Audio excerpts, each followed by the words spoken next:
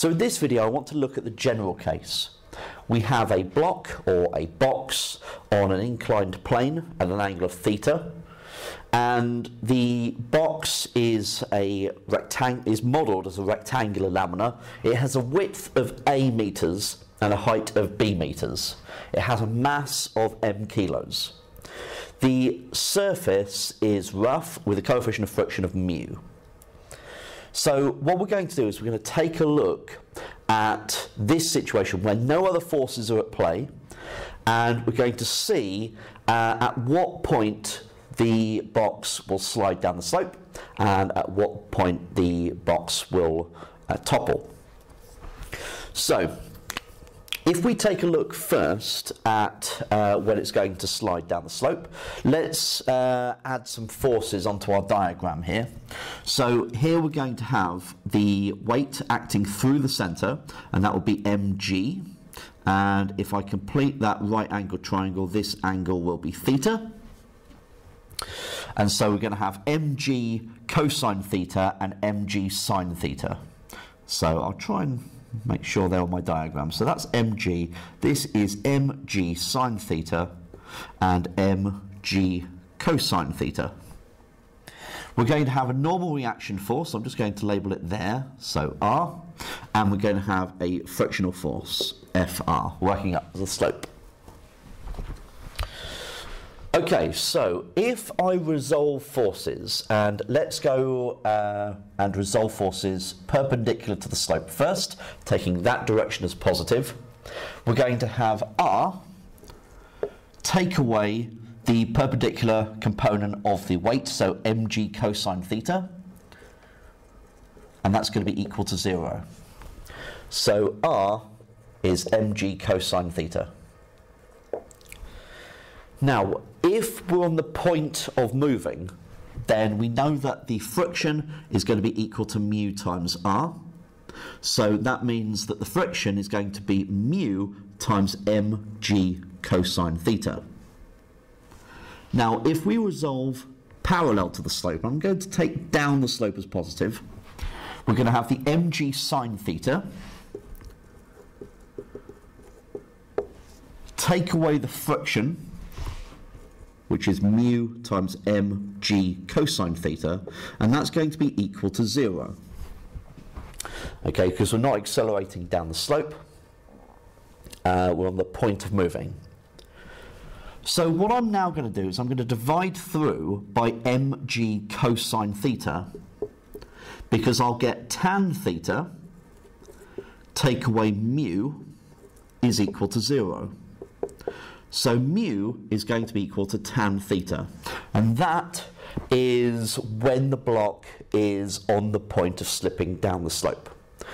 Okay, so if we inverse tan both sides, then theta would be arctan of mu, and if theta is greater than arctan of mu, then the block will slide down the slope.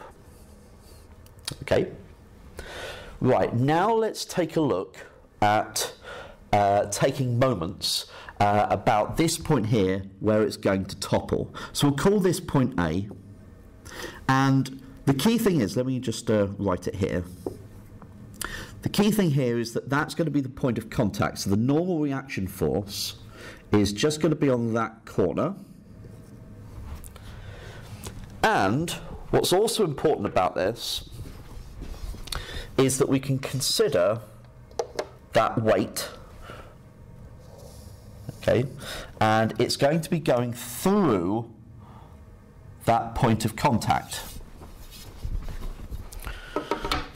Okay, so keep that in mind. So I'm going to take moments about point A. Now, if it's on the point of toppling, the total moment here will be 0. And what we need to do is, well, if we look at the friction and the normal reaction force, they both go through A. So we don't need to worry about those.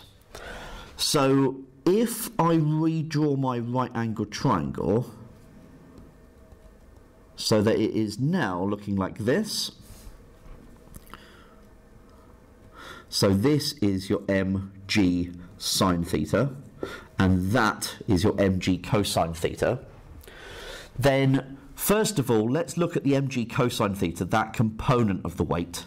We are a over 2 away from it, and it's going to be going around in a clockwise motion.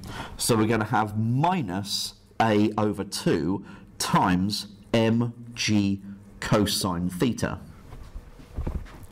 Now, as for the mg sine theta, okay, then you can think of it as going from that point. Remember, it's projecting through that point, and so we're b over 2 away from it. And that's going to be going around in a anti-clockwise motion. So that will be positive.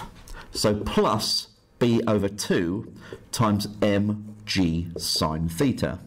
And that's got to be equal to 0.